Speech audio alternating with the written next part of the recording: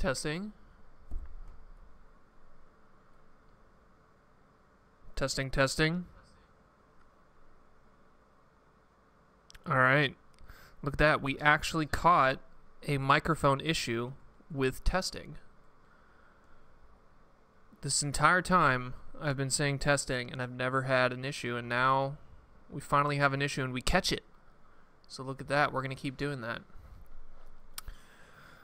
Happy Monday, and welcome to another stream. Today we're going to be doing a paper reading.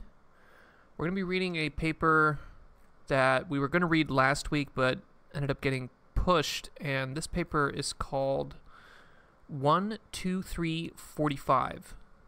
Any single image to 3D mesh in 45 seconds without per shape optimization.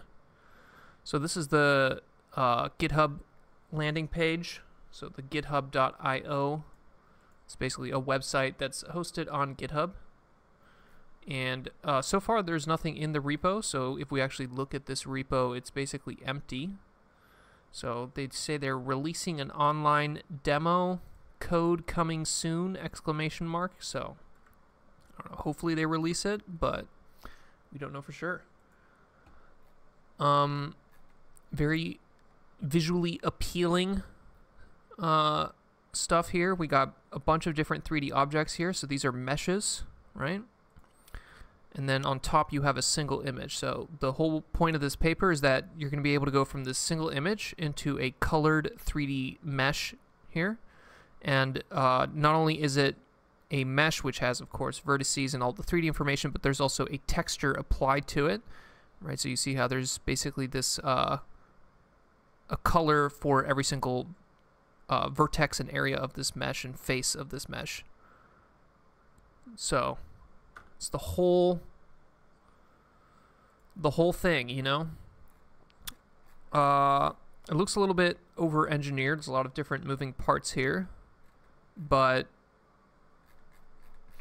I don't know. I thought it was somewhat interesting. I also thought the teams here were also interesting. A lot of different universities here. You got Adobe Research. Okay, so there's money there. IIT Madras. I think this is one of the Indian technical schools. These are very competitive and hard to get into, so generally indicative of high quality work. You got a Chinese university, and then you got Cornell, and then you got UC San Diego and UCLA. So like kind of a huge spread of different academic institutions, and then Adobe Research. So kind of an interesting research group.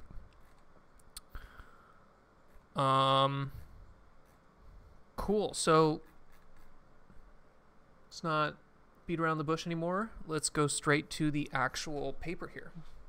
Let me drink some coffee. All right, 29 June 2023. This paper is starting to be a little bit old, maybe a couple weeks at this point. Single image, what they're referring to is a single RGB image, right? Just like this, 3-channel image.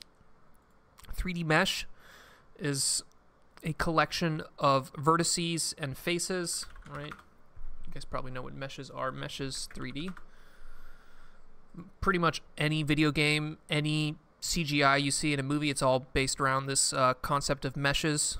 Now with generative AI, we can generate things directly in 2D, but for decades and decades, because this has kind of been the pinnacle of 3D, is these kind of mesh formats, right? So the more vertices, the more, the finer your resolution is, generally the smoother the appearance. 45 seconds, we'll see what that refers to. We don't know what kind of hardware they're doing this on. And then without per shape optimization, kind of what they're talking about here is that a lot of these types of 2D to 3D papers, they run these kind of optimization processes, and those are specific to the object, right? So if this paper, let's say, was like a Nerf paper or something, you would probably expect that for every single one of these objects, they would train a Nerf from scratch, and that ends up taking a lot of time. So the without per shape optimization means that they train it once, and then it just kind of like zero shot works for any image, supposedly. But I bet you if we read the paper, the without per shape optimization isn't going to be as clear as they make it seem. Okay, single image 3D reconstruction is an important but challenging task that requires extensive knowledge of our natural world. Okay. Many existing methods solve this problem by optimizing a neural radiance field. This is just a NeRF under the guidance of a 2D diffusion model, but suffer lengthy optimization time.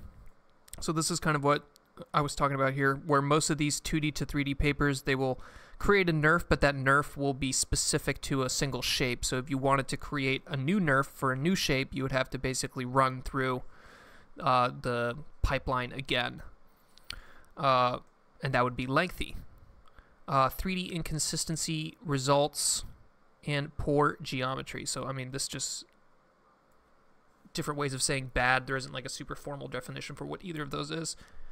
In this work, we propose a novel method that takes a single image as any object and generates a full 360-degree 3D textured mesh in a single feed-forward pass.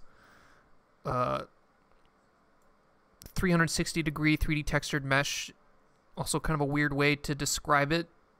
Any 3D textured mesh can be viewed from any 360 degrees. There is no 3D textured mesh that isn't 360 degrees. I think what they're trying to say here is that the mesh doesn't have any holes in it and is generally kind of viable, semantically plausible from any view angle, is what they were trying to say here. In a single feed-forward pass, so whenever you perform inference with any kind of neural net or deep learning-based system, that's generally called one feed-forward pass. The forward there is the direction you're going, right? If it was a backwards pass, then that's referring to training or pushing gradients backwards. Given a single image, we first use a view-conditioned 2D diffusion model. So it's a 2D diffusion model like stable diffusion, although here it sounds like they're using 0, 1, 2, 3. And here, view condition means that the diffusion model is conditioned on a view, right? So we've seen how diffusion models, you can condition them on text in order to generate a specific type of image, but you can also condition them on pretty much whatever you want, and here they're conditioning it on a view. To generate multi-view images from the input view, and then aim to lift them up to the 3D space.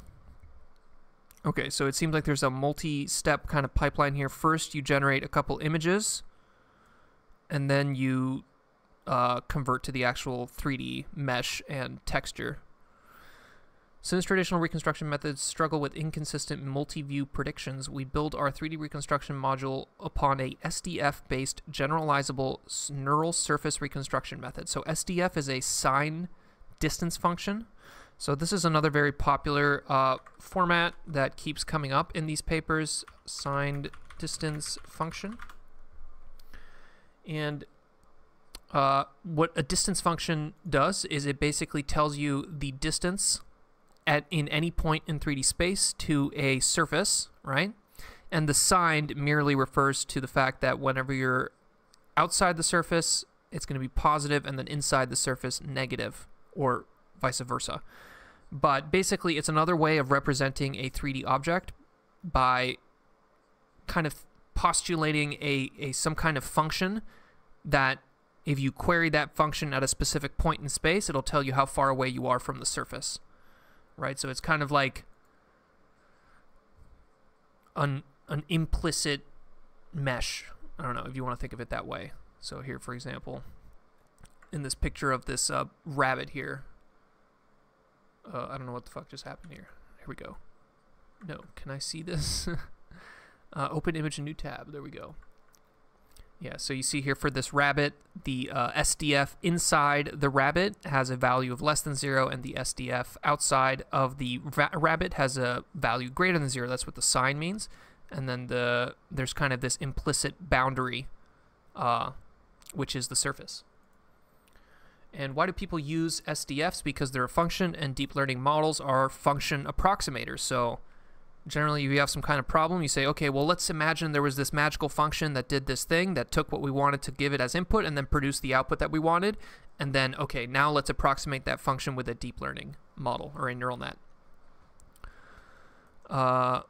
Okay, so that's what the SDF means. Generalizable is the whole thing that they're talking about here, where it's not per shape, it's for all shapes. So basically one model for everything. Neural surface reconstruction method.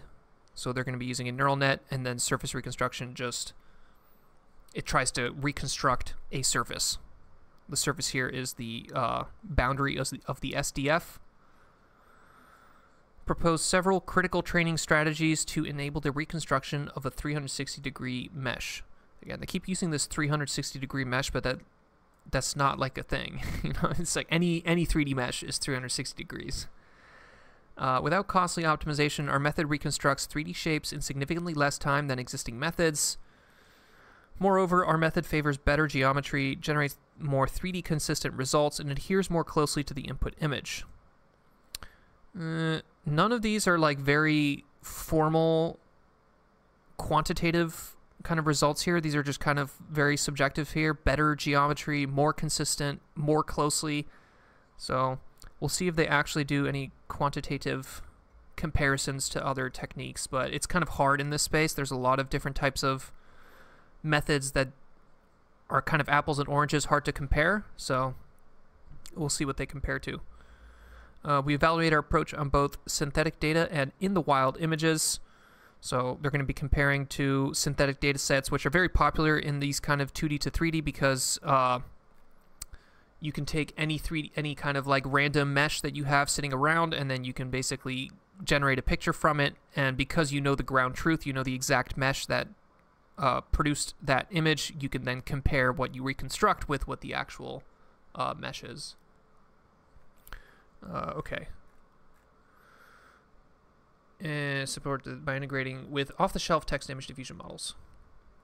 Okay, and then I guess because you're using a diffusion model, you can also not only condition on the view, but then also condition on some kind of text, and then in that way get a text-to-image 3D model. Or text-to-3D model. All right, so pretty cool. This definitely has me excited to read the rest of this paper. Let me take a little sip of my yerba mate here.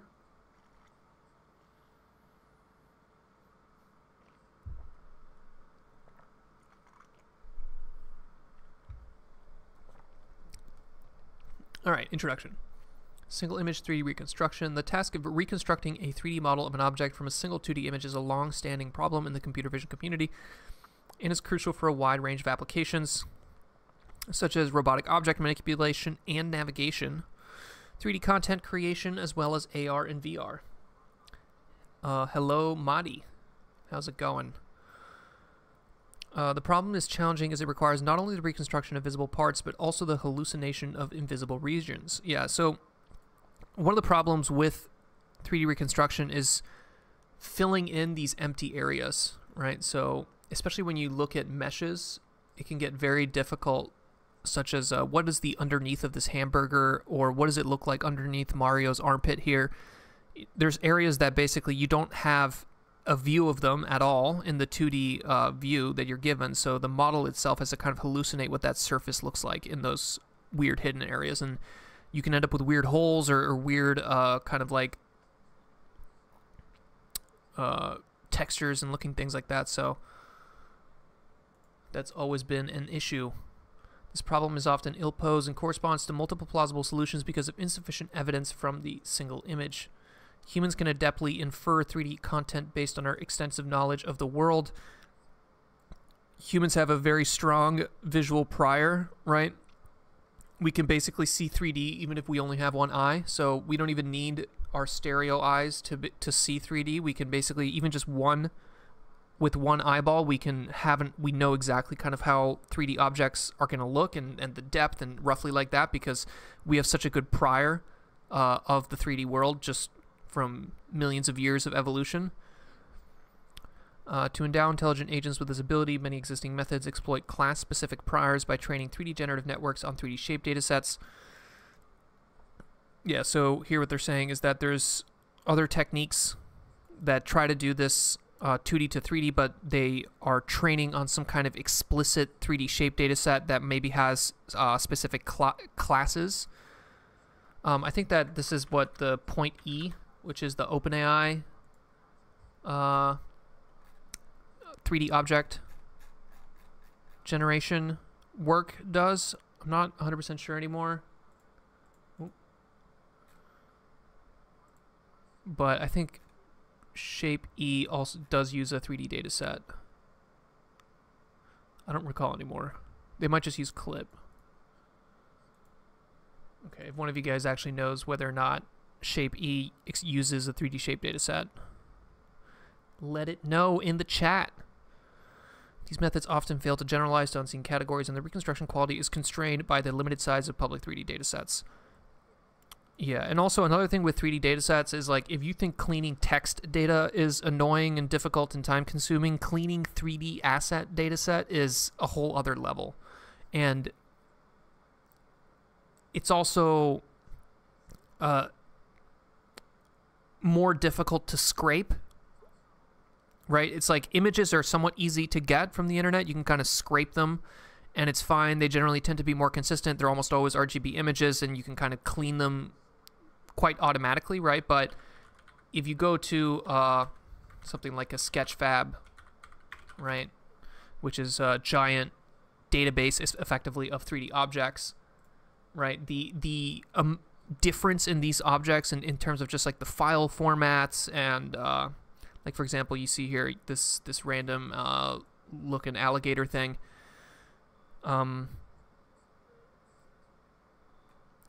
33,000 triangles, 18,000 vertices, but the file format of this little alligator thing very different from probably whatever the file format is for this little Gandhi model here, right? So it's a huge variety of different formats, and then it's also the ownership is really weird because sometimes some of these are CC attribution non-commercial, but then you have other ones that you don't even know where they're coming from. So I don't know. TLDR is that 3D datasets are a huge pain to clean and to collect and to put them in some kind of standard format so that you can train some kind of learning-based method on them. Hello there, Gattaca. Are you going to implement machine learning methods from scratch or use some ready-made ones? I am going to read a paper. So I'm not implementing anything. I am just reading this paper. But I do have coding streams. If you're more interested in kind of writing code, check out some of the coding streams. Generally, I don't implement things from scratch. At this point, deep learning has gotten so compute heavy that training anything from scratch is basically impossible as an individual person. The best you can really do is take an already existing model and then maybe fine-tune it a little bit or transfer it to your own task. But I don't know, in 2023, unless you have a shit ton of GPUs and money, you're basically almost never training anything from scratch. Okay, in this work, we produce a generic solution to turn an image of any object, regardless of its category, into a high-quality 3D textured mesh. Okay, high quality, again, here doesn't mean anything. So they keep adding these adjectives to mesh, but these adjectives don't have any meaning. 360-degree mesh doesn't mean anything. High-quality mesh doesn't mean anything. They're just kind of like meaningless adjectives here. We propose a novel approach that can effectively use the strong priors learned by 2D diffusion models. So what they're saying here is that a 2D diffusion model such as Clip or Stable Diffusion has seen so many images of the real world that it has some kind of prior about the real world, right? It kind of knows what the underneath of a barrel looks like because in its training, it's seen potentially images of the underneath of a barrel, right? So it has some intuition about what the underneath of this barrel could look like. So we want to use those priors that diffusion model has. A prior is just a assumption about how the work worlds, right? It's like it literally refers to the concept of a prior distribution when you're saying, okay, well, I have some, but the way that people use it most of the time is in a more broad definition, where a prior is basically what assumption am I making about this problem, and how can I encode that assumption in some kind of constraint that then allows an optimization process to arrive to a final solution faster. I was just wondering, you're right about implementing methods. Sorry to distract you. No problem, man. I'm happy for distractions, you know. I want people to feel like they can ask questions, and they don't need to be afraid of stupid questions, because I ask stupid questions all the time.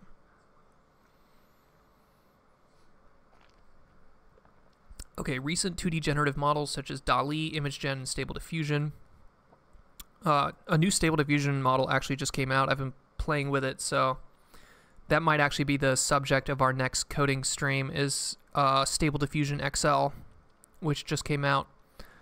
ImageGen is Google's, which is you can't really use, and DALL-E is OpenAI's Stable Diffusion model. So DALL-E and ImageGen are basically closed source black box.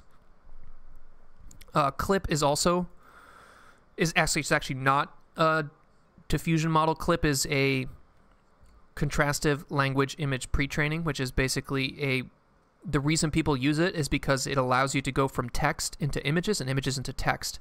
It basically has a shared latent space for image and language. So it's very, very popular for any kind of generative model.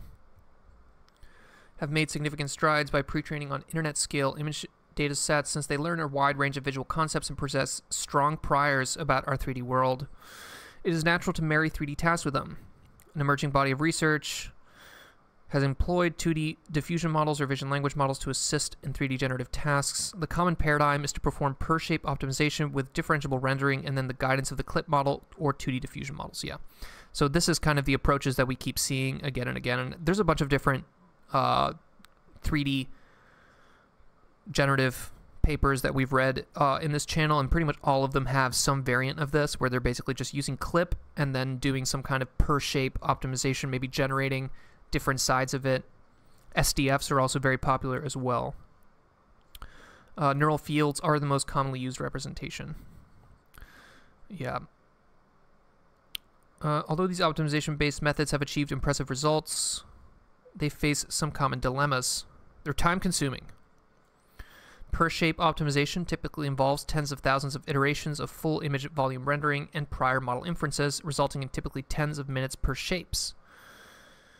Yeah, it's very annoying to have to do that, right? Imagine if you had to basically spend 10 minutes generating a single shape. Eventually, you want to get to a point where you can generate hundreds of shapes in fractions of a second, right? If you envision a future where we're generating objects inside like a video game at runtime, we need to go beyond this idea of per-shape optimization. Memory intensive. The full image is required for the 2D prior. Volume rendering can be memory intensive.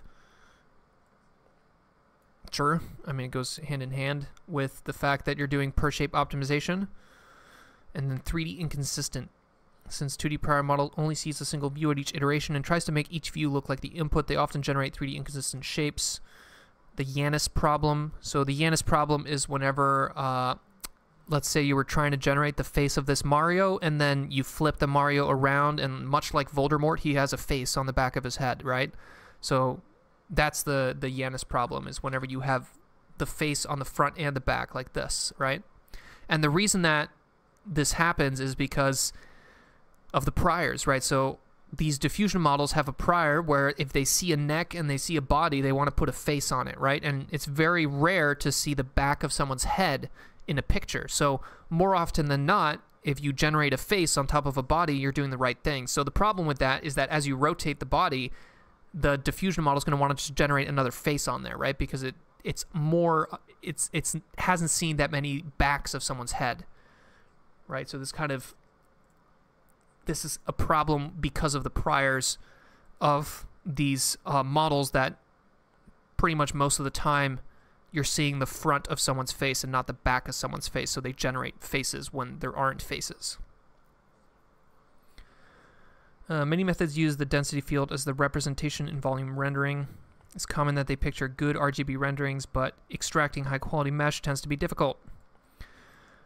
So the density field refers to the fact that when you're using a NeRF or a neural radiance field, often you're predicting not just the color at every single point in space, but you're also predicting usually the density at every single point in space, and then you can threshold that density and say, okay, well, where in this 3D space is there basically this large spike in density, and I'm going to assume that that is the surface of my object. Am I going to pull up the NeRF? I'm going to pull up the NeRF. NeRF computer vision. So here we go. This is the world famous NeRF picture here. Open image in new tab.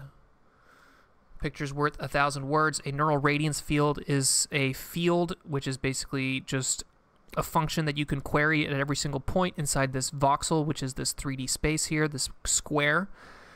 And for every point here, you're querying, right, x, y, z. You're saying, okay, I'm x, y, z, and I'm looking at this x, y, z from this view angle theta and phi, and you have this little neural net here, right? That's the neural part of the NeRF, and the neural net will tell you, okay, at that point in this 3D space, this is the color, RGB, and then this is the sigma, called the opacity in the original paper, but you could also think of this as kind of the density, right? Where it's basically like how see-through is this point here.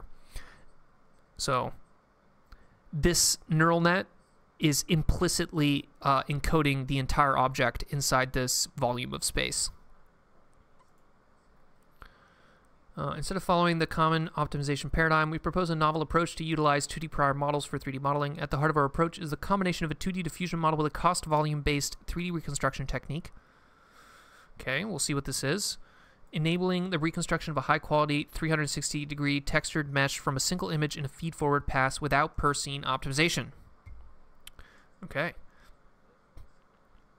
So you're getting the mesh, but not only is it a mesh, it's also a textured mesh, which means it has that color, right? And you're not doing a per-shape optimization here. They're calling it per-scene optimization. Scene and shape can mean slightly different things, right? So when people refer to a scene, generally they refer to maybe something that you would see in robotics or autonomous vehicles, right? There's multiple objects, there's a floor, but in the context of this paper, scene and shape are basically the same, right? Because if you look at all their examples, pretty much every single one of their examples just looks like a shape, right? None of these are scenes, these are all shapes. If this was a scene, then you would also get the object here, you would also get the floor, and you would get the background, and you would get all these other things, right? Here, for example, this moped. If we were doing scene reconstruction, we would also reconstruct the back wall and the cobblestone road and then the doorway, but that's not what's happening at all here, right? What it's reconstructing is a single shape. It's reconstructing only the moped. Specifically, we leverage 2D diffusion models, 0, 1, 2, 3. I bet you this is Adobe's diffusion model. 0, 1, 2, 3. Let's see. Let's copy that.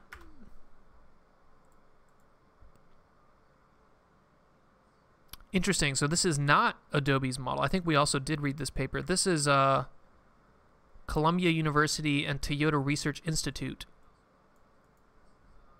Huh. That's kind of a weird one, right?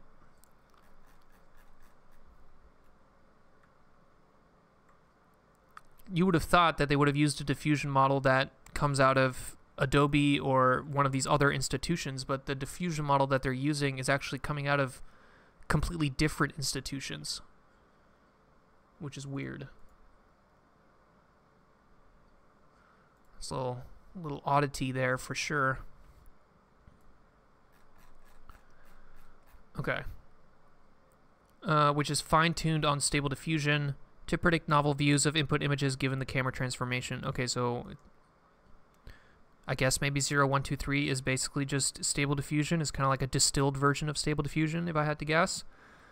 We utilize it to generate multi-view predictions of the input single image so that we can leverage multi-view 3D reconstruction to obtain a 3D mesh. There are two challenges associated with reconstruction from synthesized multi-view predictions. Inherent lack of perfect consistency with the multi-view predictions, which can lead to severe failures in optimization-based methods such as NeRF methods. I don't know what they mean by consistency here. I guess they mean the the mesh itself is low quality. I don't know. The camera pose of the input image is required but unknown. Yeah, so this is a big one too. So when you create a NeRF, right, a neural radiance field, you have to know this theta here and this phi, right? And that theta and that phi are basically the view angle. It's like, where am I seeing this point from, right? Because if I look at this point from here, it's different than if I look at this point from here, right?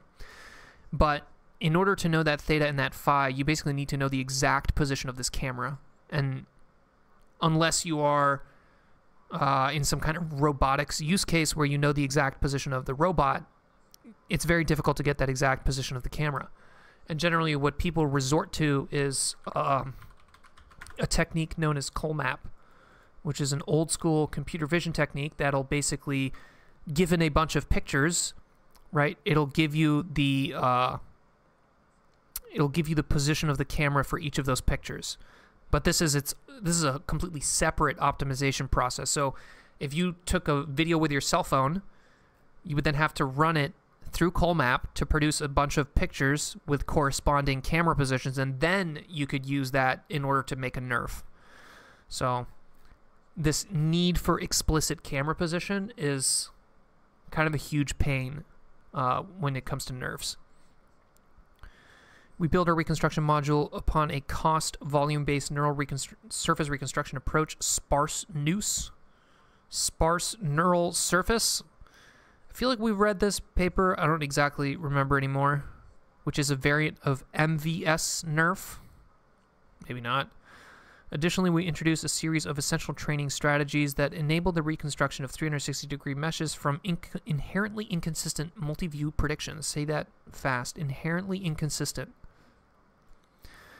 We also propose an elevation estimation module that estimates the elevation of the input shape in 0, 1, 2, 3's canonical coordinate system.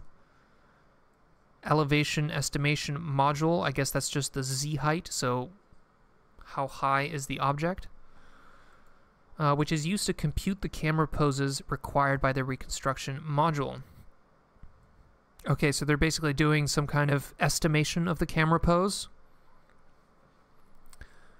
By integrating the three modules of multi-view synthesis, elevation estimation, and 3D reconstruction, our method can reconstruct 3D meshes of any object from a single image in a feed-forward manner.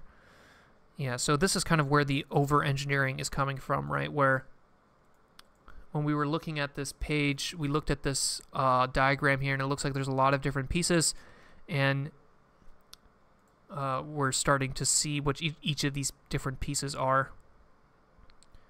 Without costly optimizations, our method reconstructs 3D shapes in less time, aka 45 seconds. But we don't know what hardware that's running on, so favors better geometry due to the use of the sine distance function representation, generates more consistent 3D meshes, thanks to camera-conditioned multi-view predictions. So you're predicting on multiple views, and you're conditioning on the camera position, I guess. Or I guess maybe just camera height. Moreover, our reconstruction adheres more closely to the input image compared to existing methods. We evaluate our method on both synthetic data and real images and demonstrate that our method outperforms existing methods in both quality and efficiency. Maybe they do a user study. That's kind of the gold standard here for determining the quality of generated objects and generated images, but I don't know, they haven't mentioned it, so hopefully they're using a user study. 3D generation guided by 2D prior models. Here you have their related work section where they're basically just going to reference pretty much every single paper that they can. Of course, prioritizing the papers from their own research group, right? This is where you want to pump those citation numbers. Okay, so let's see. You got DALL-E, ImageGen, Stable Diffusion, Clip, powerful priors, of course, Dreamfield, Dream Fusion, Magic 3D, blah, blah, blah, NeRF. So here's a bunch of different 3D representations, NeRFs, meshes, simple human model. This is common for pose detection and optimization, SMPL. If you ever see those like kind of like creepy looking 3D humans, that's what these are, SMPL pose detection. Yeah, these guys. These are kind of like weird, like, this is like the generic human mesh that is used, and that's what the SMPL is basically this format. Sometimes you see it in these. These are basically key points, and then this is a skeleton, and then this is the SMPL mesh. But those are basically priors, right? Different types of 3D representation which come with different priors. 2D diffusion, 3D shape generation. Some works leverage the embedding space of clip. I would say that's extremely popular. You see that in a lot of papers. And some work focus on generating textures for input meshes using the 2D models prior. Before the emergence of clip, large-scale 2D diffusion models, people often learn 3D priors from synthetic data or real scans. So, blah, blah, blah, 3D generation, 3D data in various representation, including voxels. Voxels are kind of like a point cloud, right? A point cloud is a collection of individual points, and you can have a colored point cloud where each point has a color. Voxels are, rather than a specific point in a specific 3D position in space, a voxel also has a specific size, right? So this is what a voxel looks like. And anytime you see that word voxel in your head, just think Minecraft, right? It's that kind of like blocky appearance where it's not only just a position in 3D space, but there's also basically some size to it. And there's fancy ways of storing voxels in 3D space, the most famous of these being an octree. Yeah, an octree is basically a tree-based data structure that represents positions in 3D space along with a specific size, right? So this is a very popular 3D file format for point clouds. Polygon meshes, that's just a mesh, and parametric models, this is your signed distance function. Or you could have 3D objects that have specific I'm not going to get into that. Parametric modeling is like a whole way of creating 3D assets where basically you define specific sizes, such as, hey, this radius is this size, this arm is this length, and then you can change the values of those. I think Houdini is a very popular Houdini parametric modeling.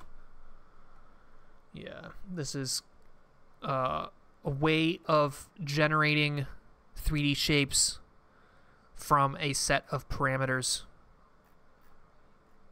But I'm going a little bit too deep in the rabbit hole there.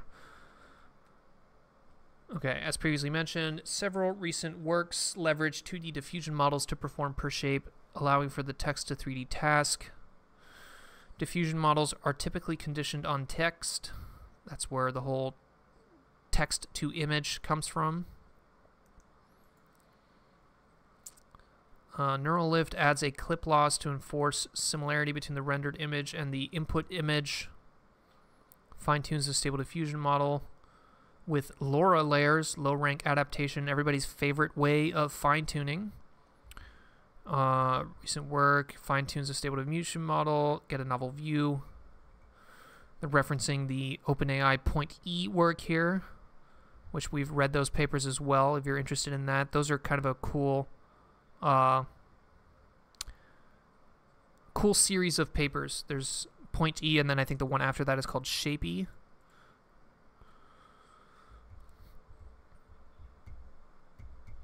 Generalizable neural reconstruction.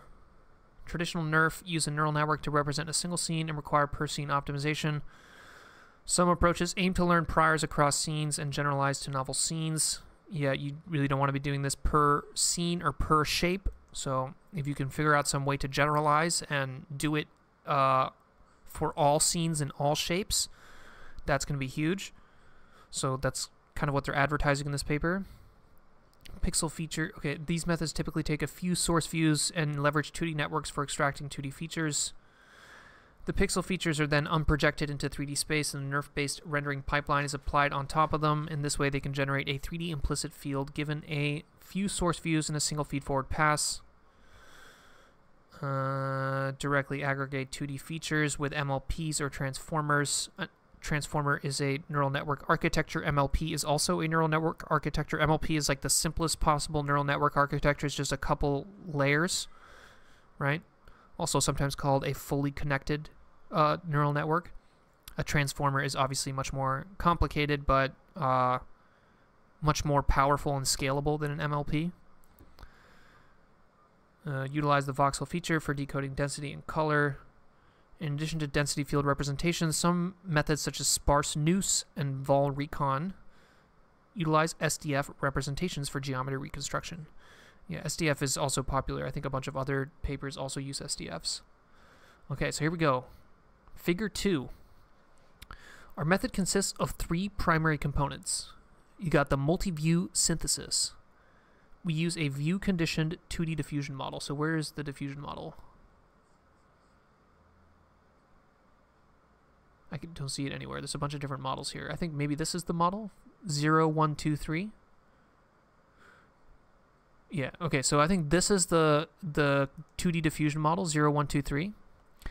See, it's this little bubble here that says 0, 1, 2, 3, but you see this little ice right there? That means it's frozen, and what that means is that they're not pushing gradients into it, right? They just went to the GitHub repo for this 0, 1, 2, 3, and they took the pre-trained model and they froze it, and they're just going to use it as is, right? So they're not pushing any additional gradients into this 2D diffusion model here, and they're using it at a variety of different points here. So you can see how this diffusion model is conditioned on an image. So you have an arrow going in here that has the image, right? But it's also conditioned on the view, and the view can take, you can give it the poses, or here 360-degree poses. But all of these are poses, which are also views, right? A view is a pose. A view is just kind of where you're viewing it from. A pose is generally refers to a 6-dimensional position.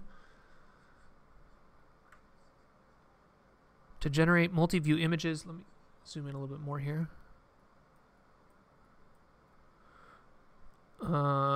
Single image and a relative camera transformation, which is parameterized by the relative spherical coordinates. Okay, so this is kind of interesting. They're using spherical coordinates here, not Cartesian coordinates. Theta, phi, and r. So in spherical coordinates, you have r is the radius, and then theta and phi are basically the kind of the yaw and then the pitch, right? And I think that if you actually look at the original NeRF paper, this is the same spherical coordinates here, right? Theta and phi, right? But in the NeRF paper, they don't need the r, the radius, because the camera is kind of like a... it doesn't matter if the camera's like right next to the thing or a million miles away from the thing. That is not one of the variables that determines the appearance. Okay, so I think when they're talking about these poses here, the view conditioned, right? When they're conditioning this diffusion model on what they're calling views here, what they really mean is a spherical coordinate here, which is what I think this delta pose means. We estimate the elevation angle theta, so that's this part of the spherical coordinate, delta theta, elevation angle, of the input image based on 4 nearby views generated by 0, 1, 2, 3. We then obtain the poses of the multi-view images by combining the specified relative poses with the estimated pose of the input view.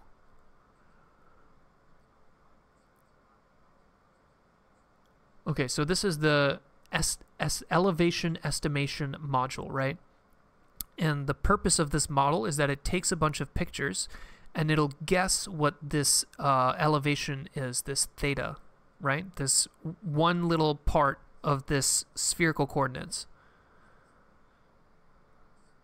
So that's what they're doing here in this pose estimation step.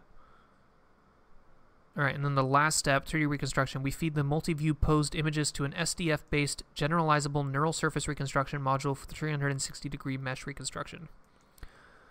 So that's what I think this is here. This MLP and this MLP.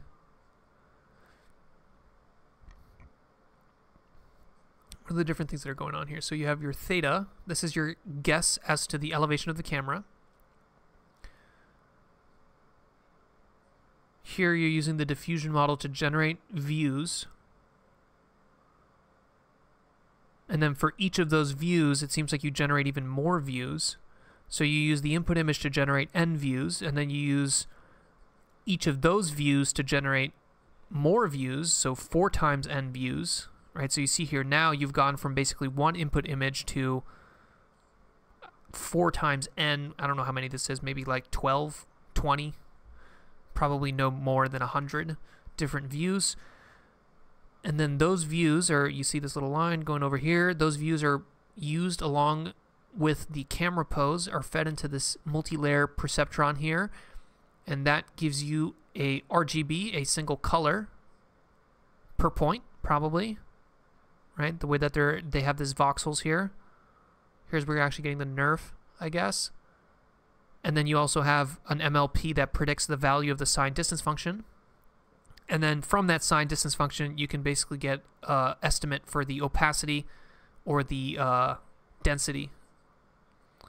And then if you have a color, if you have a field that represents the color, which is what's coming out of this MLP, and then you have a field that represents the density, which is coming out of this MLP here, then you can now actually generate the mesh with a classic marching cubes algorithm here. And here I think are the losses. So this is actually where the losses come from. So your losses are going to go all the way from here, and they're going to be pushing all the way back. And they're going to push into this MLP and this MLP, and then also this elevation estimation module here. And it looks like there's 2 losses here. You have an RGB loss, which compares the pixels, the RGB color value for each pixel to the ground truth RGB color pack value for that pixel. And then you have the depth loss, which I guess compares the depth at each pixel to the ground truth depth at each pixel. So ground truth RGB and ground truth depth to me means that they have to have a 3D data set. So that's not looking good, because they literally said that they don't use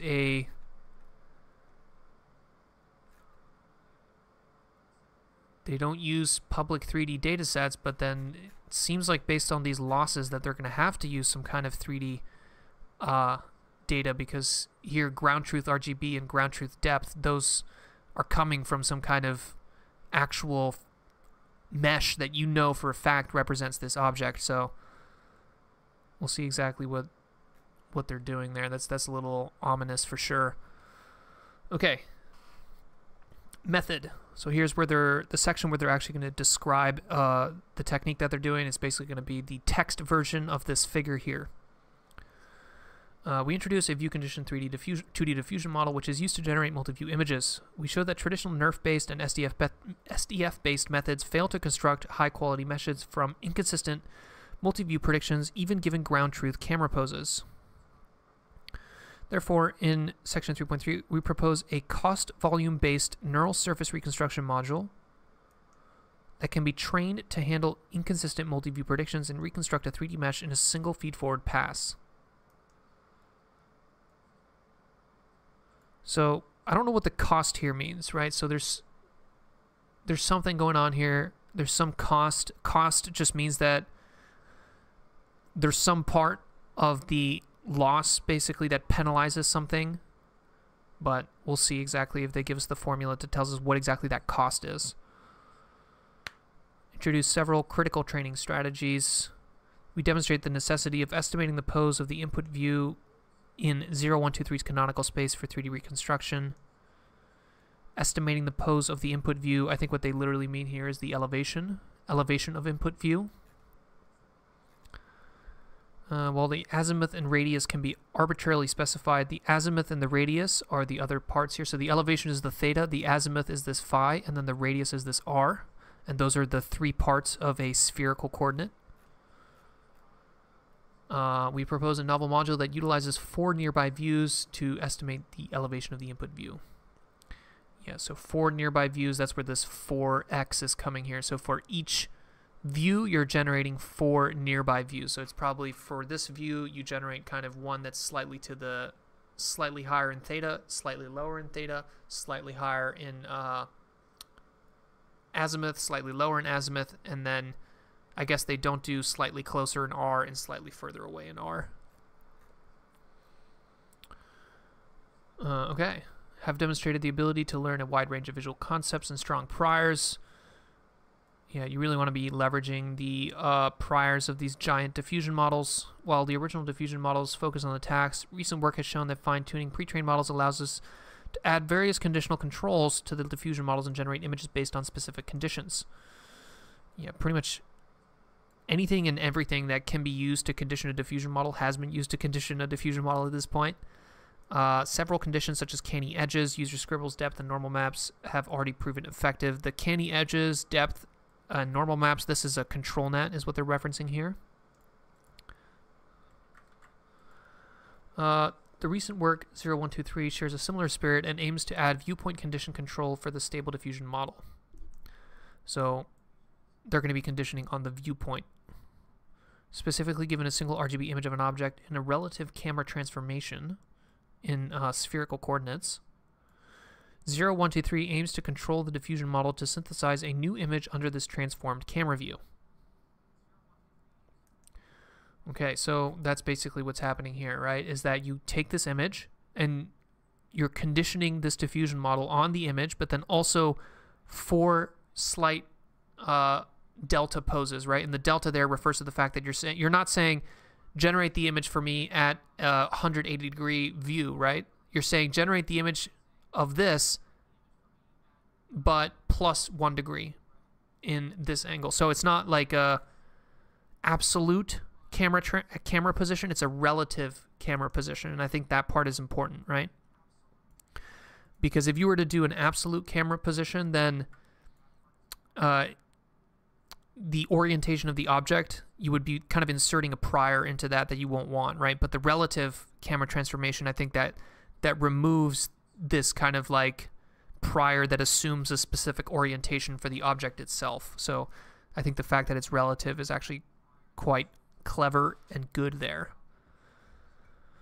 During the creation, 0123 assumes that the object is centered at the origin of the coordinate system. So this is a kind of pretty generic prior that people use, is that much like you have an object-centric prior in images where almost always the camera, anytime you find a picture on the internet, it's almost always there's an object that's centered in the 2D image.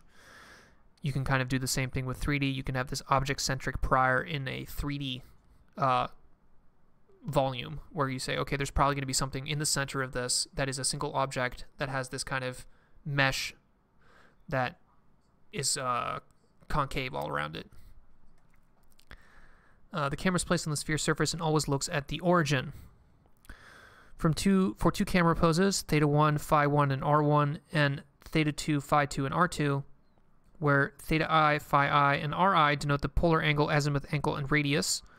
The relative camera transformation is parameterized as that. Okay, so the relative, this delta pose, which is what they're here, whenever they say delta pose, really what they mean is basically this. It's the difference between each of the coordinates in the spherical coordinate frame.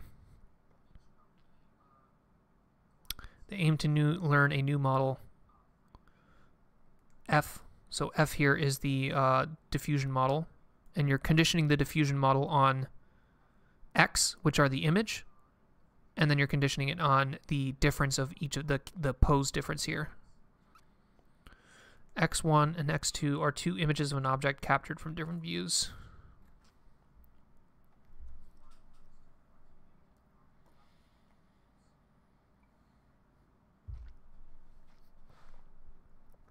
All right, figure 4, what do we got here? We analyze the prediction quality by comparing its predictions to ground truth renderings across various view transformations. For each view transformation, we report the average PSNR mask IOU. Mask IOU is a mask is basically an image that just has two possible values, and picture worth 1,000 words. Mask computer vision, right? It's basically telling you what is the object and then what is the background. None of these, this is a mask, right? So this is telling you this is the hand and then this is the background.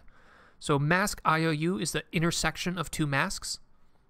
And obviously the more accurate your 3D object is from any view, the more accurate the mask is going to be. So that's why mask IOU is a way to determine kind of the quality of the actual 3D shape that you've generated. Clip similarity is, I don't like this method as much, but basically how you would use clip similarity is saying, okay, I'm going to take the picture of this object from this view, and I'm going to feed it into clip, and it's going to give me a little vector, an embedding that represents that object. And then I'm going to feed a different picture of that same object from a different view, put that into clip, and it'll generate a little embedding. And then I'm going to compare that embedding to the first embedding, and if they're close together, that means that my object is consistent semantically across all the different views. But the reason I don't like this is that if I take a picture of a front of a human, the clip vector is going to have some kind of semantic knowledge of like this is the front of a human with a person's face, right? But if I take a picture from the back of a human, the clip vector is not going to have that, right? It's not going to have the concept of a face in it. It might only have the concept of a human. And then if I take those two embedding vectors and I look at the similarity between them, it might seem like I have a low similarity because one of these vectors is trying to represent a human with a face and the other one is trying to represent just a human from the back, right? So clip similarity assumes this kind of like 360-degree symmetry, which works if it's like a flower vase or something that is like rotationally symmetric. But I think clip similarity can be misleading if the object doesn't have rotational symmetry. And it's actually the reason you get the Janus problem, right, in a lot of these 3D reconstruction methods is because they're using something like clip similarity. Okay, and this is the actual data set that they're using here, Objaverse. What a name. Ooh. Objaverse is a 2022 data set.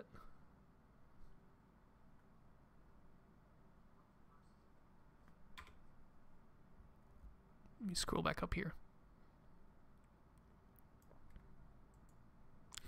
Okay, the prediction mask is calculated by considering foreground objects. 0, 1, 2, 3 provides more accurate predictions when the view transformation is small. Okay, so we have TensorRF Noose. These are two different other papers, other techniques. TensorRF is supposed to represent NERF-based methods, and Noose, Neural S, NUS, I don't know how you say this, but it's Neural SDF. That's supposed to be representative of the SDF-based methods. Fails to reconstruct high-quality images. Okay, so obviously this looks absolutely terrible here from TensorRF. Also relatively terrible from Noose here.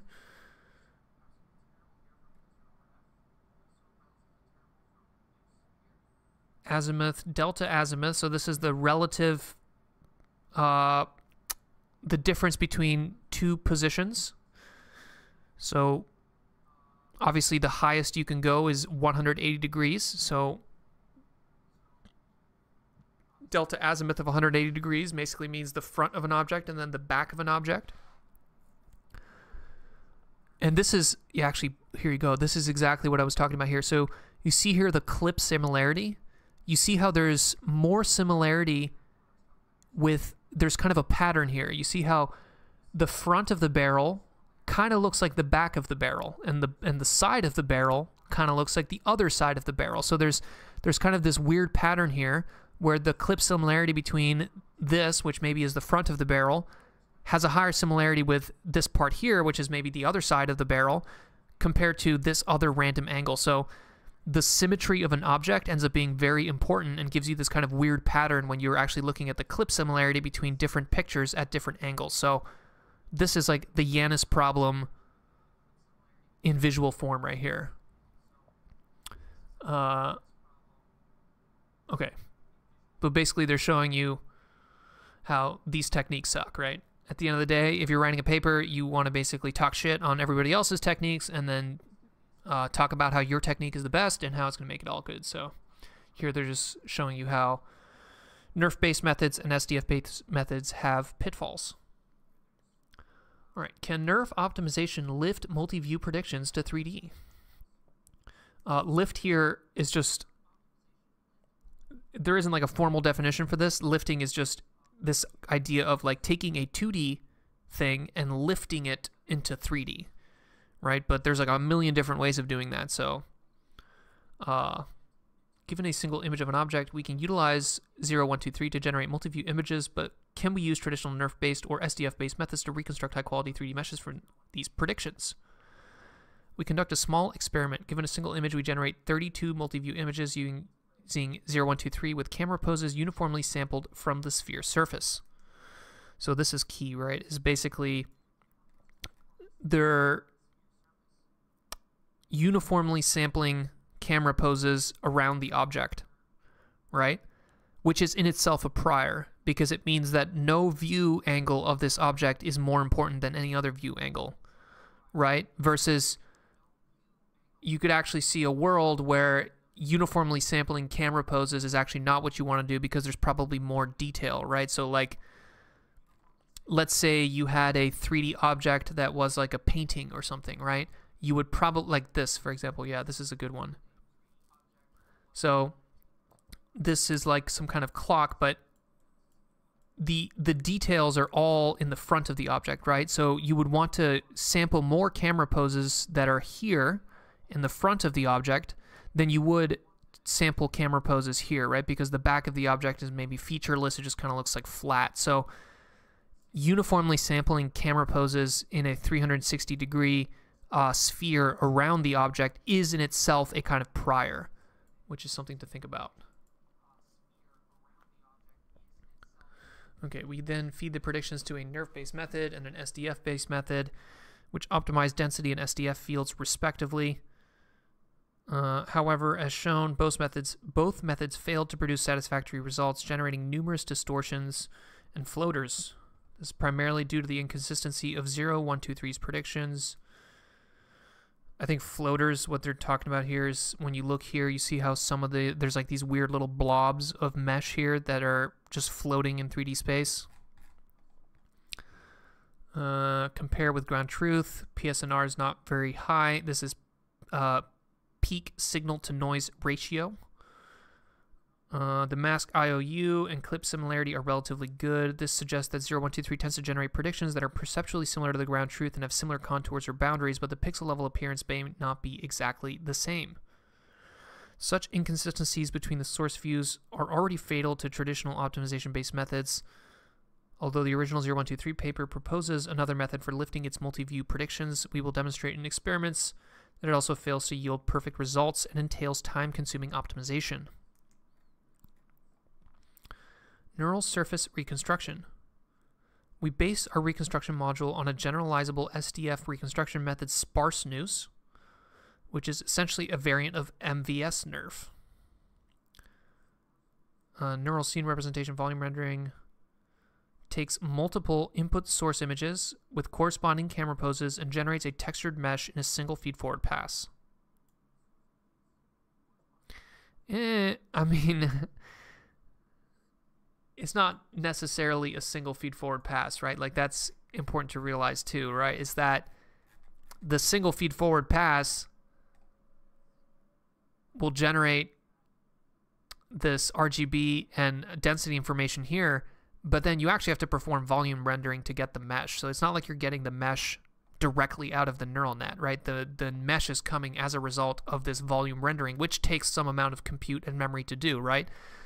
But that's important to note there, that it's not actually generating a textured mesh from the single feed forward pass. It's generating a signal from which you can create the textured mesh using volume rendering techniques.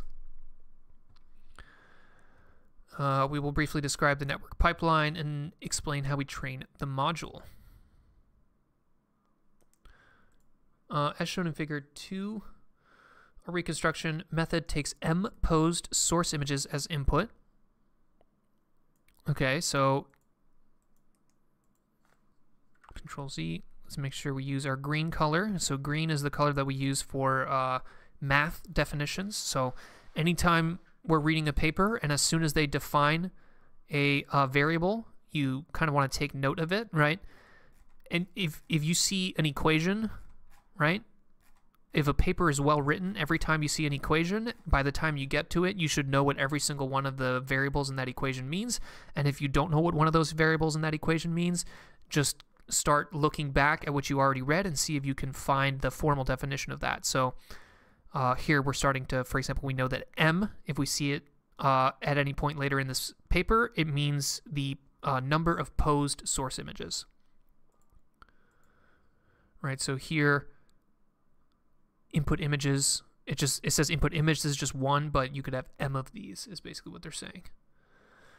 The module begins by extracting a M 2D feature maps using a 2D feature network. So a 2D feature network is any, it's probably a convolutional neural net, but a convolutional neural net will take your image, right?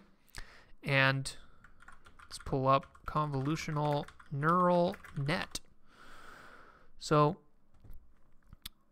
here we go. Actually, this is better. I like this kind of weird 3D. So it takes an image, and then you have these series of convolution operations, and it produces these features, right? So sometimes when people refer to features, they're referring to flat features. So a big vector, right? That or an embedding, right? It's basically just a one-dimensional vector that represents this picture. But here they're saying 2D features, right? And 2D feature maps. So what that means is that they're not using the flattened features that comes out of that. What they're using is the 2D ones. So like this right here, right? So right before it gets converted into a flattened, you have a 2D feature map. It's actually more than that because there's a bunch of channel dimensions, right? The original image has 3 channel dimensions, but by the time you get to these 2D feature maps, there's more, probably like, for example, here 16 feature maps here in this MNIST. MNIST is the data set here. But you see here the feature maps are 5 by 5, and then there's 16 of them. So they're taking each of those views, each of those images of this object, and then they're converting it into M 2D feature maps using some kind of convnet, if I had to guess. Next, the module builds a 3D cost volume whose contents are computed by first projecting each 3D voxel into M 2D feature planes and then fetching the variance of the features across the M projected 2D locations. Okay, this is a little bit more complicated here. So, projecting each 3D voxel to M 2D feature planes. So I think that's this step here, right? So there's some volume here. This is a voxel, right? A volume is some bounded region of 3D space, and then a voxel is an individual little subsection of that bounded region of 3D space. And it seems like each voxel has some kind of cost, right? So maybe the things in the center of the volume have a low cost, and the things in the outside have a high cost. We don't exactly know what the cost is just yet. But then you have a 3D convolution, 3D conv here, and 3D conv is basically just a 2D convolution. It's the same thing, except now you're also doing it in 3D. So rather than just kind of striding from left to right and up to down across a 2D image, now you're doing it basically across a 3D volume. But it's the same idea. And what exactly are they doing here? They're projecting each 3D voxel to 2D feature planes and then fetching the variance of the features across the M projected 2D locations. So variance is variance Gaussian, right? Whenever you see variance in your head, think about a Gaussian distribution. And a Gaussian distribution is parameterized by 2 values. It's parameterized by the mean, which is the center here, right? Where is this centered, right? So obviously here, the blue, red, and orange, and whatever this is, brown things are centered on 0. The mean is 0. But then you see here the sigma squared. This is sometimes also called the variance. But you see here how if you change the variance, the spread becomes wider. So something that is high variance has a very wide kind of spread, lots of possible values, right? Something with a low variance, very narrow, right? It's almost always the same value. So here, they're looking for the variance of the features. So basically, if those features represent kind of what is happening inside that 3D voxel, if there's a high variance of features, that means that as you're going from one voxel to the next voxel to the next voxel, the content of what's inside that voxel is changing a lot, right? Versus if the features are kind of the same across each of those voxels, the variance is low, that means that whatever is in that voxel is consistent with whatever is in that voxel next to it, and so on. Let me blow my nose real quick.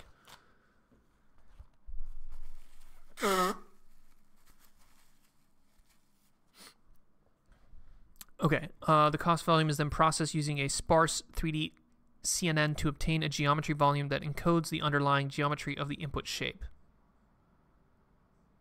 So I guess this is the sparse 3D CNN.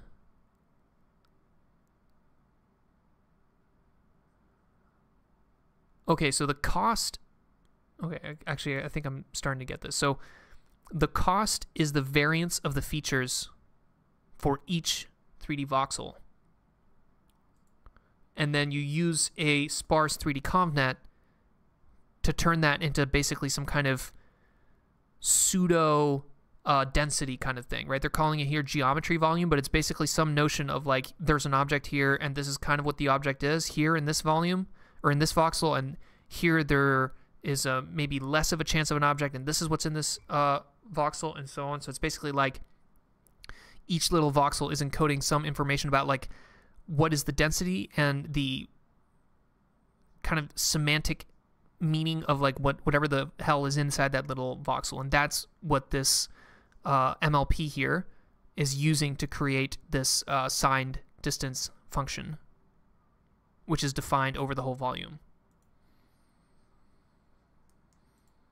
To predict the SDF at an arbitrary point, an MLP network takes the 3D coordinate and its corresponding interpolated features from the geometry encoding volume as input. So this little MLP here is predicting a signed distance function, which you can query at an arbitrary 3D point.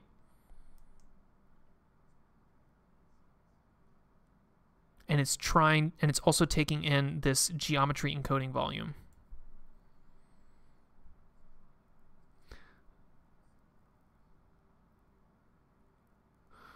So I think this is like, why is this more general, right? In my head, I'm thinking, isn't this going to be specific to each shape? To predict the color of a 3D point, another MLP network takes as input the 2D features and the projected locations, interpolated features, and then viewing direction of the query ray relative to the viewing direction of the source images. So the viewing direction of the query ray is this, right? So this is the query ray, this red line that goes here. So the query is like, I want to know what this 3D shape looks like from this position, and that's the query position. And then the query ray is the ray, or basically it's just a word for a vector, right? A line that goes out, and a ray is basically, you could think of it like an infinite vector that goes out infinitely in that direction.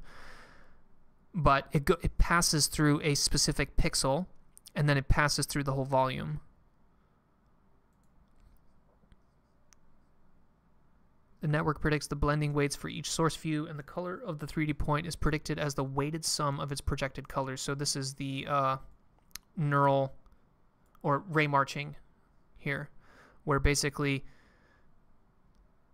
when you're doing a nerf,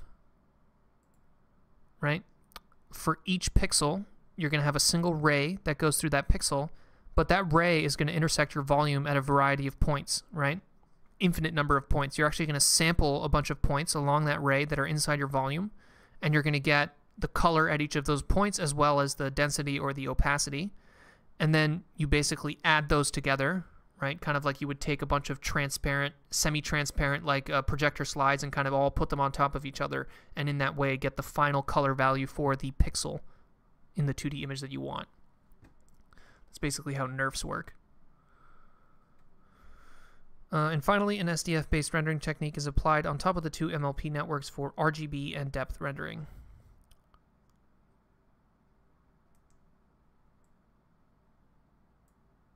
Okay.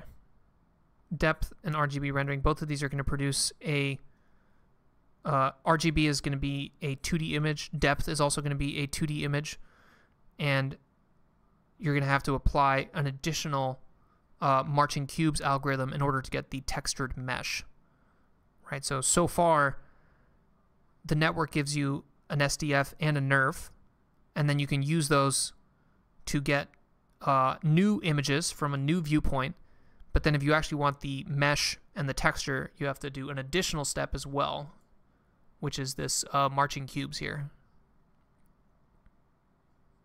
So the volume rendering, this will just give you a single RGB picture and a depth picture, right, which you can then compare to the ground truth RGB and the ground truth depth.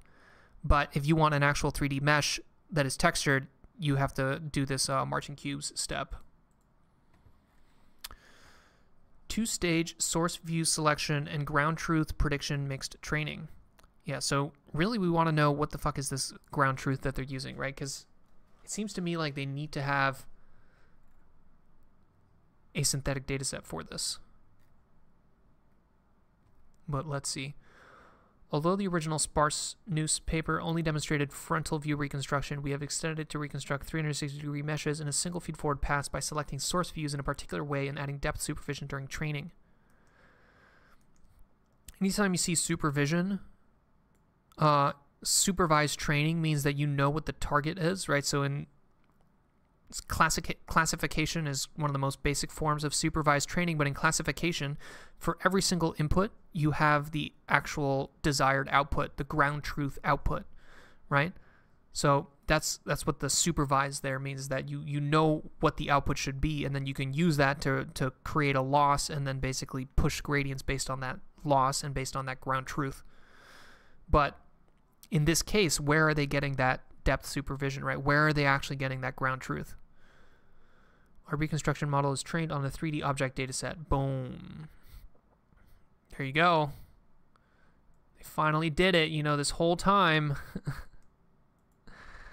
They're talking about like, oh, it's like all this stuff over here, and like it's not going to work because everybody just uses 3D datasets, and you don't want to be using 3D datasets. But there they are using a 3D dataset, so they don't even tell you what the 3D dataset is, right? Like they literally just mention it here, but they don't talk about it at all.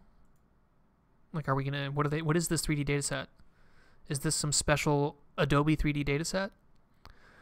We follow 0, 1, 2, 3 to normalize the training shapes and use a spherical camera model. So normalize the training shapes probably just means resizing them so they're all relatively the same size. We first render n ground truth RGB and depth images from n camera poses uniformly placed on the sphere. Yeah, so the way that you can render ground truth RGB and depth images is because you have the exact ground truth from the fact that you have the exact 3D object. So you wouldn't be able to do this for arbitrary objects. You'd only be able to do this if you had the exact object itself. For each of the n views, we use 0, 1, 2, 3 to predict 4 nearby views, and then we feed all of the 4x(n) predictions with ground truth poses into the reconstruction module, and we can randomly choose one of the n ground truth RGB image views as the target view. We call this view selection strategy a two-stage source view selection. We supervise the training with both the ground truth RGB and depth values.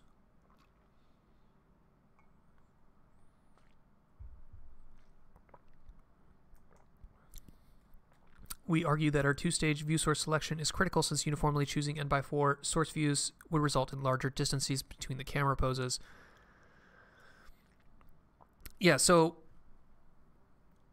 kind of I think one of the key ideas in this paper is this idea of like, if you're viewing from here, right, of this object, rather than getting ground truth views that are kind of very dissimilar, right? So like you could have a ground truth view that's the front, and then one that's the top, and then one that's the back.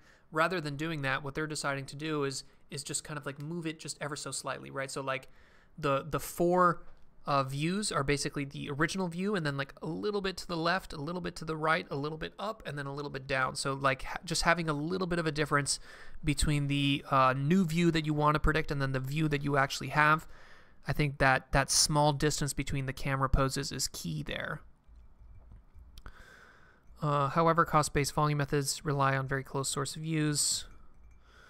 When the relative pose is small, can provide accurate and consistent prediction, and this can be used to find local correspondences and infer geometry. Yeah, so if you don't move the camera a lot, you can, what they mean here by local correspondences means that there's, the parts of the image are the same, right? So like here in this backpack, for example, you might have this bottle, and if you change the camera view too much, you're not going to see this bottle anymore, right? But if you change the camera view only slightly, all of the images are kind of guaranteed to have this same red bottle, the same local correspondence of the red cap on this bottle in all those four images, and that allows you to basically create or get a better idea of like what the actual 3D shape is. We use end ground truth renderings in the first stage and enable depth loss for better supervision. During inference, we can replace the end ground truth renderings with 0, 1, 2, 3, and no depth input is needed. We will show in experiments that the ground truth prediction mix training is also important. To export the textured mesh, we use marching cubes. Yeah, and I think this is the... I wonder if they account for this in their 45 seconds. So they say, oh, we produce a mesh in 45 seconds. Is like, does that also account for the time that it takes to do the marching cubes?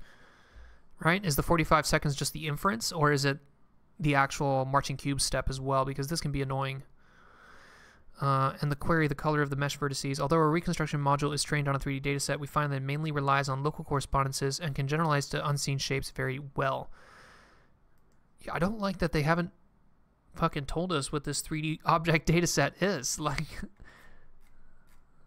that's not very transparent or open, right? Like, why aren't you telling us what this dataset is? Camera pose estimation.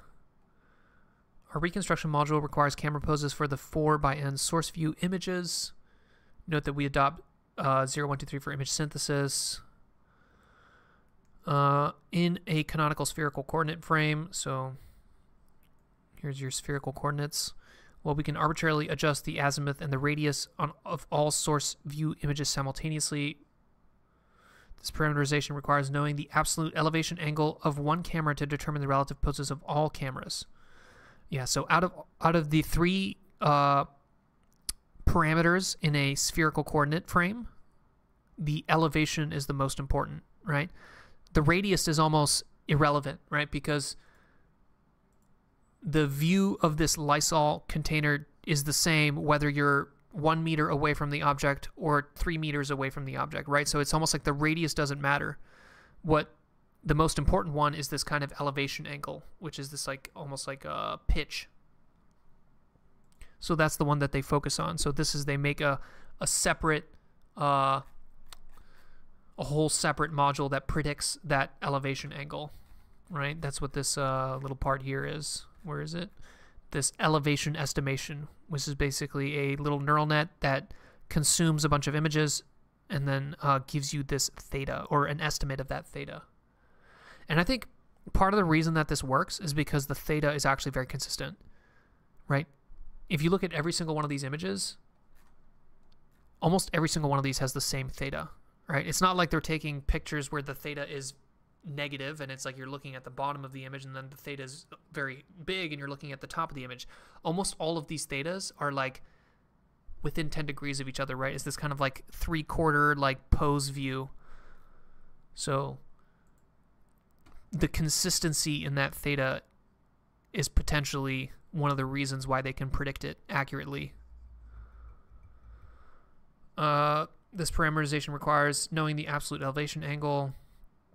Relative poses between cameras and cameras vary for different, even when delta theta and delta phi are the same. Changing the elevation angles of all source images together will lead to the distortion of the reconstructed shapes. We propose an elevation estimation module to infer the elevation angle of the input image. We use 0, 1, 2, 3 to predict 4 nearby views. Then we enumerate all possible elevation angles in a coarse-to-fine manner. For each elevation candidate angle, we compute the corresponding camera poses for the 4 images and calculate a reprojection error for the set of camera poses to measure the consistency between the images and the camera poses. Okay, so this is like kind of like a multi-step coarse to fine. Anytime you see that, basically it means they start with a crude guess and then they improve that guess over time, right? So it seems like they guess the elevation angle and then they use that to guess the angle again.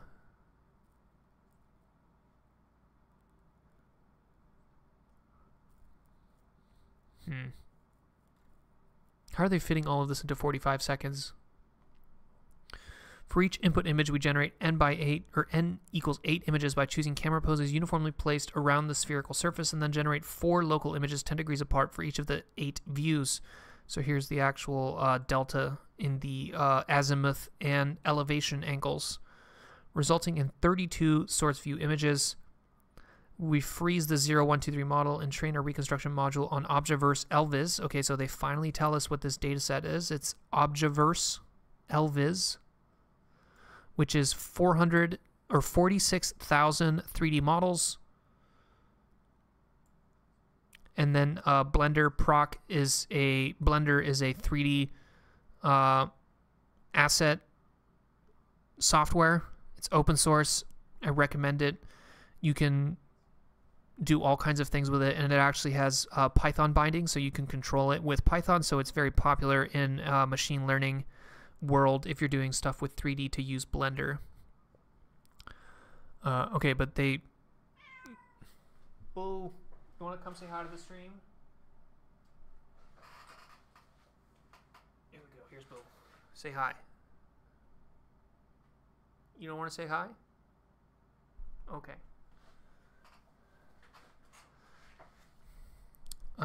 For images with background, we utilize an off-the-shelf segmentation network, SAM. Oh, look at that. They're using the SAM model.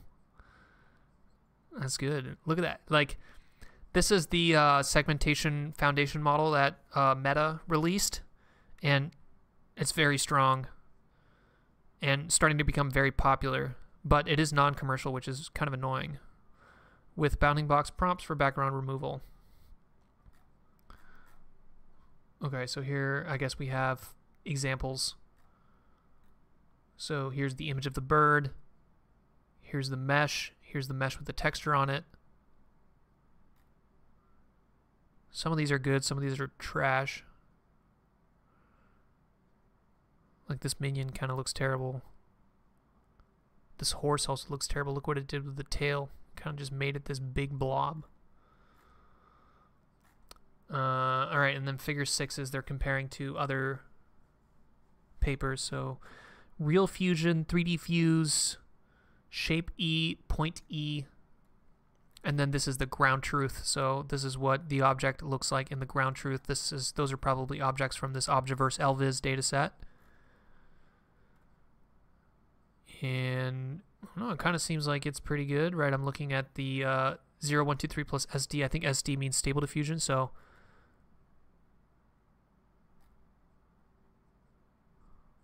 none of these are like amazing though, you know what I'm saying? Like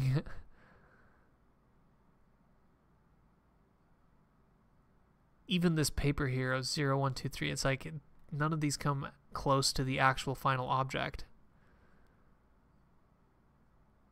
Maybe this one is a little bit better, but it's like it's barely better than like Real Fusion, and Shape E is pretty bad, but it's barely better than this Real Fusion, and like these are cherry picked, right? So you know that these are the best possible examples where their method looks the best and the other methods look the worst. So I don't know, it seems like a little bit better. I wouldn't call this necessarily like super state of the art. I feel like it's just it's on par maybe. Single image to 3D mesh. We represent qualitative examples of our method, illustrating its effectiveness in handling both synthetic and real images.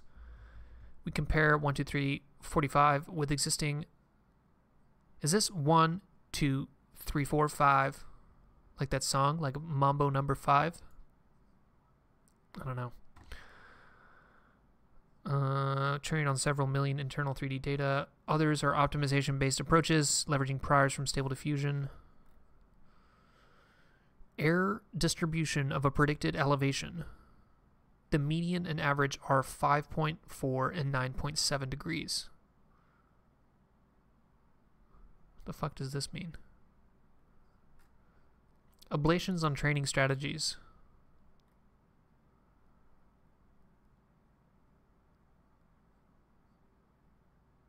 What does this percent mean? Quantitative comparison on GSO and Objaverse.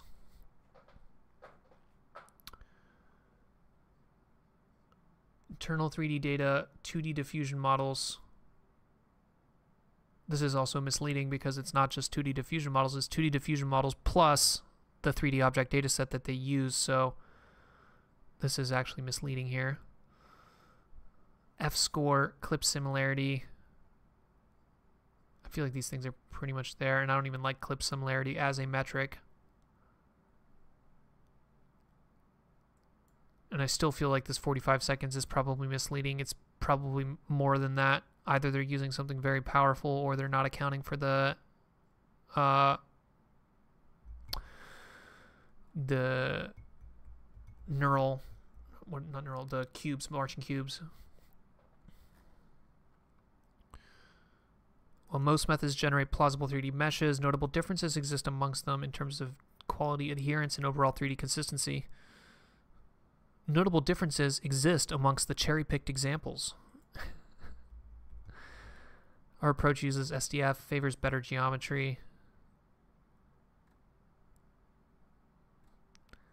Our approach leverages a powerful 2D diffusion prior to directly produce high-quality multi-view images rather than relying on 3D space hallucination. Yeah, the hallucination is happening in the 2D diffusion model.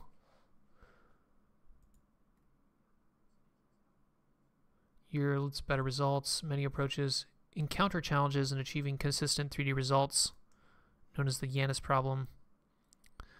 Right, so this is the multi-face problem that we're talking about, where it hallucinates faces on the front and the back. Several methods optimize each view independently. Our method capitalizes the view condition 2D diffusion model, inherently enhancing 3D consistency. We quantitatively compare on Objaverse and Google Scanned Objects GSO dataset. Randomly choose 20 shapes. The apply ICP iterative closest point. This is everybody's favorite point cloud registration or point cloud matching algorithm. This is pretty old school.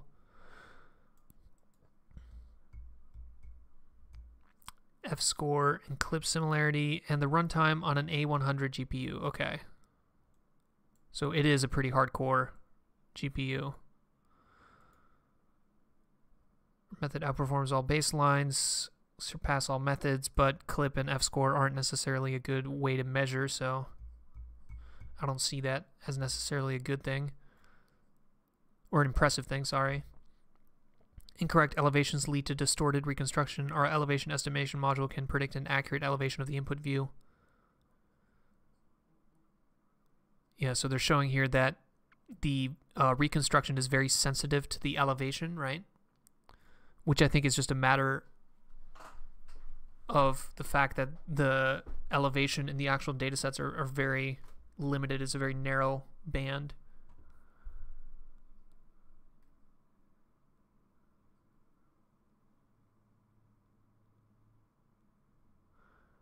Read meshes from different views shown in different colors.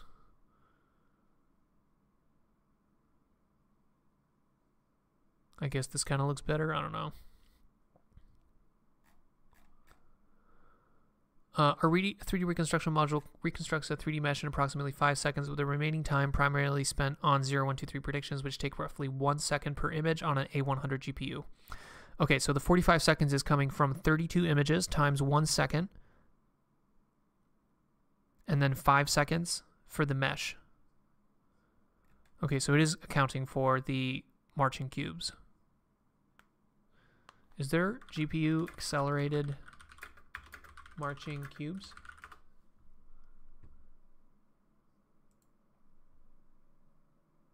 Huh. Okay, it looks like there is. Okay.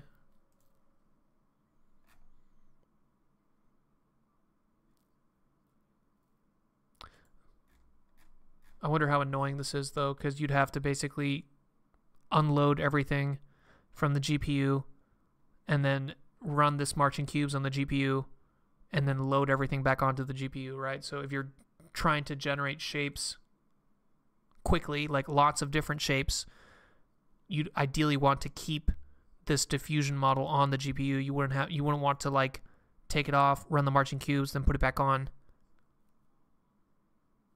So there's something there in terms of like how you want to prioritize GPU utilization. Found that without our two-stage source view selection strategy, a network trained to consume 32 uniformly posed predictions suffers from severe inconsistency among source views. If we feed only 8 source views without the 4 nearby views, the reconstruction fails to capture local correspondences. Okay, so they did an ablation study where they just give it 32 uniformly sampled views versus the technique that they used here where they have like 8 source views and then like the little like slight differences from those 8 source views. So it's like little clusters of views as opposed to like a uniform sampling of the views. And it does seem like the little clusters works well, which it seems like is the best or the most interesting kind of result of this paper, is that those little like clusters of views actually give you the best results. We first render end ground truth renderings, predict 4 nearby views. If we train directly on the ground truth renderings, fails to generalize. Our reconstruction module relies on accurate elevation angles of the input view. In Figure 10, we demonstrate the impact of providing incorrect elevation angles, altering the elevation angles of source views by 30 degrees, which results in distorted reconstruction results. Our predicted elevation angles can perfectly match results with ground truth elevations.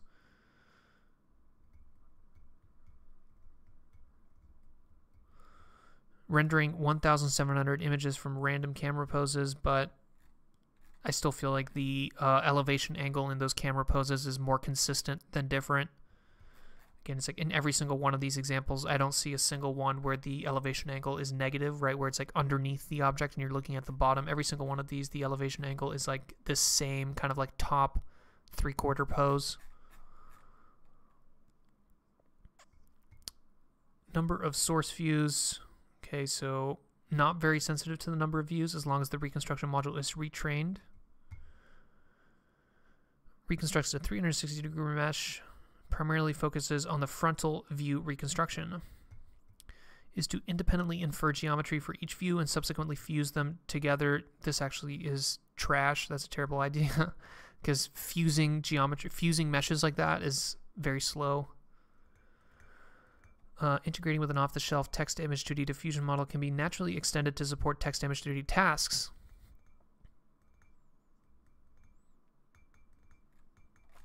Right. Conclusion. In this paper, we present a novel method for reconstructing a high-quality 360-degree mesh of any object from a single image of it. In comparison to existing zero-shot approaches, our results exhibit superior geometry, enhanced 3D consistency, and a remarkable adherence to the input image. So, I mean, none of these are, these are all like kind of subjective. I would say this paper isn't like super state-of-the-art. It's just high quality, but it's not a step function improvement in what's currently out there. Reconstructs meshes in a single forward pass without the need for time-consuming optimization. Maybe. Resulting in significant reduced processing time, our method can be effortlessly extended to support the text-to-3D task. Okay, more comparisons. More examples. So here, these are all synthetic images. So these are basically images from an object in the object dataset. So it's a very, very clean image in that the background is basically perfectly masked out. You only have the object, right? And then here they're doing it with natural images where you have a background to deal with, and the background can make things more difficult. It makes it more difficult to pull apart what's the background and what's the actual object of interest. So here, the fact that their technique works with a real image, a natural image, is quite good. But you can see here, for example, here they have a picture of the Lysol, the same Lysol that they have here, and obviously this synthetic image of the Lysol results in a... Actually, that mesh is kind of the same. That's actually pretty impressive. You see that? This is the mesh reconstructed from the real image, is actually about on par.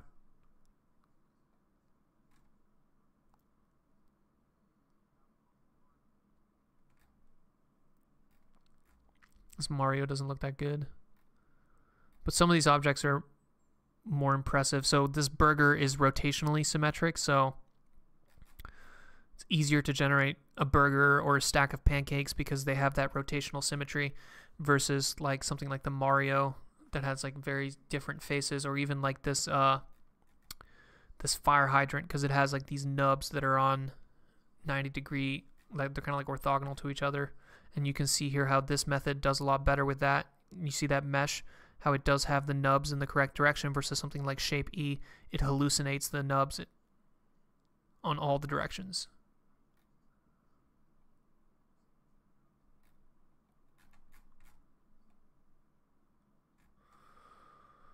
More examples on text to 3D. Okay, and because they're using just a single image, instead of just a single image that someone took with a cell phone, you could just use a single image that comes out of a diffusion model based on a text. So here they start with text, a wood, and apple. They use a diffusion model to generate the actual image, and then they do their technique on that. And there you go. Here's a tall tree with a hollow. Orange stool with green legs. And then Stable Dream Fusion is a previous paper that does text to 3D.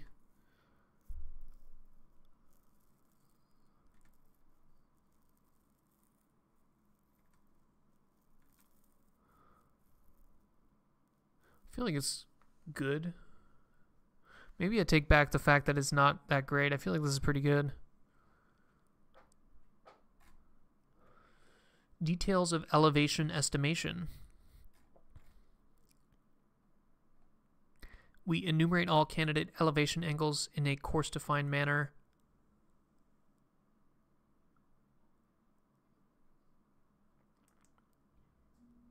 So they're doing these like 10-degree offsets in the like little mini clusters of camera poses. The 4 predicted nearby views.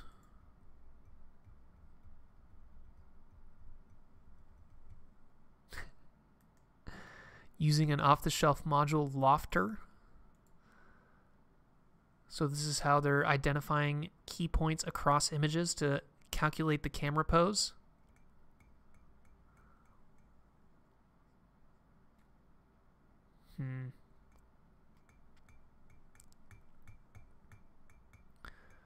For each triplet of images sharing a set of key points P, which consider each point P in P. We perform triangulation to determine the 3D location of P, and then project a 3D point into a third image C and calculate the reprojection error.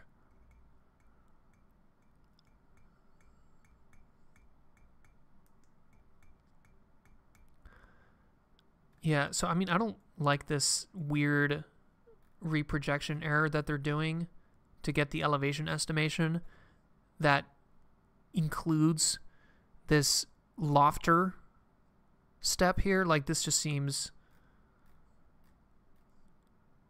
annoying. You know, ideally you'd be able to not have to do this course define and use some kind of weird external thing here. But details of training and evaluation. Here are the different losses. So the loss is composed of 4 losses, 4 sub-losses. You have the RGB loss, which is the L1 loss between the rendered and ground truth color. Of course, you know what the ground truth color is because you are using a 3D shape data set, so you know exactly what the color at each pixel is. And because it's a 3D shape data set, you also know what the depth is, right? You know exactly the distance from the camera to the point on the mesh. So that's what LRGB and LDepth are. Iconal and sparsity, I think we've seen these before. Yeah, these come from the sparse newspaper. I don't exactly remember what those are anymore, but you see here how these lambdas are basically weights. So they tell you can, whenever you have a loss like this that's composed of multiple losses, you have to basically put these weights in front of each of the losses, and then it allows you to basically tell the neural net optimization process how important is the RGB loss versus the depth loss versus this iconal loss and the sparsity loss. So if you see here, lambda 0 equals 1, which means that the RGB loss and the depth loss are about as important as each other, right? The depth and the RGB are both equally important. But you see here how lambda 1 and lambda 2 are very small, 0.1 and 0.00 or 0.02. So it basically means that this iconal loss and this sparsity loss are just kind of regularization terms. They're not super important. It's more important to get the RGB and the depth correct, and then try to get the iconal and the sparsity correct a little bit. We utilize the LVIS subset of the Objaverse dataset, which consists of 46K 3D models across all these categories, trained for 300K iterations across 2 A10 GPUs with a training lasting approximately 6 days.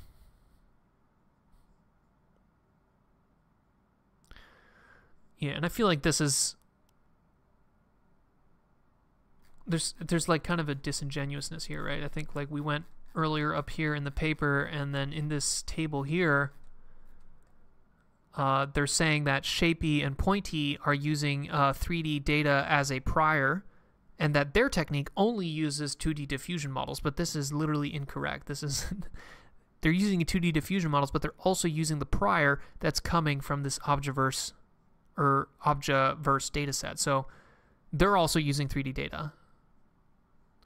So I don't know, that's, you can't lie to us like that. If you lie to us like that, I'm not going to trust this paper. We evaluate all baselines using their official code base. We align the up direction result, blah, blah, blah. We perform a linear search over scale, rotation angles. We use ICP to align the transform mesh to the ground truth mesh. I've seen like ICP GIF mesh. Yeah, there's cool. This is a GIF.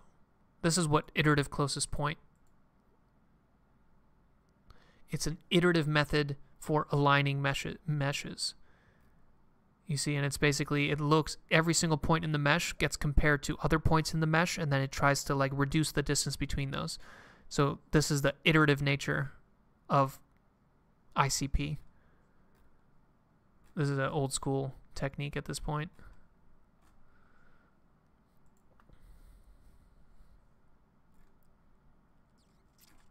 And then some failure cases. Here the banana, it doesn't know what's going on with these peels. And here this weird like Pokemon fox looking thing, it gets it wrong because it probably confuses the legs and the tail.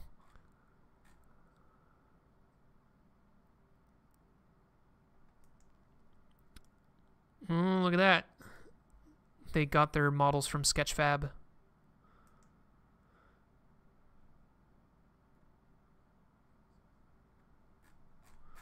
And that's it. Let's see if there's any appendices here. No appendices. Okay. Pretty cool. All right, let's take a big sip of yerba mate and let's do a summary.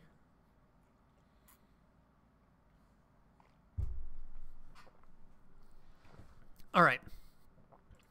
So today we reviewed the paper 1-2-3-45, any single image to 3D mesh in 45 seconds without per shape optimization. This is a 3D shape generation paper, and the shapes that they're generating are in the format of textured meshes, which is a set of vertices that are connected, and then a image that's called a texture, which is basically wrapped onto that mesh. So I think the main comparisons would be Shape E from OpenAI and things like Dream Fusion. What else? So largely what they're using is a frozen pre-trained diffusion model called 1-2-3. And then I think that the main trick that they're doing is they're basically taking an image and then guessing the camera position for it, and then using that guess in order to generate 4 kind of nearby images that would basically be, this is what this object looks like with a slight change in elevation and then a slight change in azimuth, right? So you get these 4 nearby poses, and then they're using those poses to create this, ultimately this sign distance function and a nerf, right? So they have a MLP here that's predicting a color at every single point in a bounded 3D volume, and that's effectively a nerf. And then you have this SDF, this MLP that predicts this sign distance function, which is an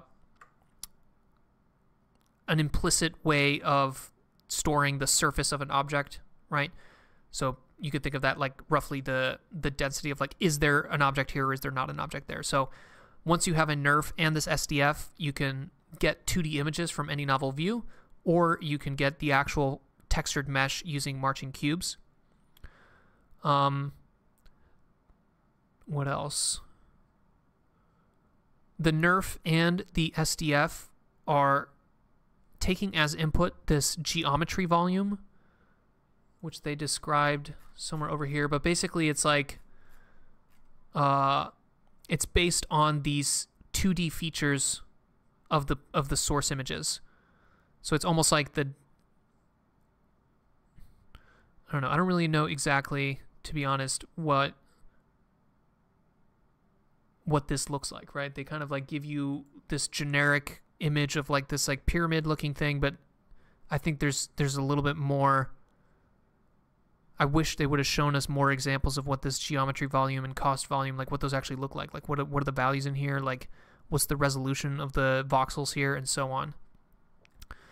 But anyways, this whole pipeline, they're pushing gradients into it from a actual 3D object data set. So they have a 3D object data set, which they're rendering with Blender, and they can get the color and the depth for any arbitrary view of this object, and then they basically just use these L1 losses and then push the gradients all the way back into this MLP here for the nerf, into this MLP here for the SDF, into this 3D convolution network here, and then into this elevation estimation module here.